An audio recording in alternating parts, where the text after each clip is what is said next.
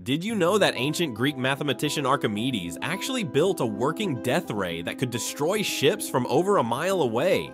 During the siege of Syracuse in 212 BCE, Roman warships suddenly began bursting into flames while still far from shore. Archimedes had arranged hundreds of polished bronze shields, held by soldiers positioned along the coastline. These mirrors focused sunlight into an incredibly intense beam that reached temperatures over 1,000 degrees Fahrenheit. Roman historians documented seeing their wooden warships spontaneously ignite, becoming floating infernos. Sailors jumped into the water as their vessels burned around them. Roman commanders became so terrified of this mysterious weapon, they only attacked at night or during cloudy weather. They couldn't understand how their ships caught fire without being touched. The concentrated solar energy was so powerful it could ignite wood and canvas instantly. Modern scientists have successfully replicated Archimedes' death ray using the same bronze mirror technique. This proves the ancient myth was actually functional technology. If widely adopted, it could have completely changed the course of ancient warfare. One brilliant mind created the world's first solar weapon.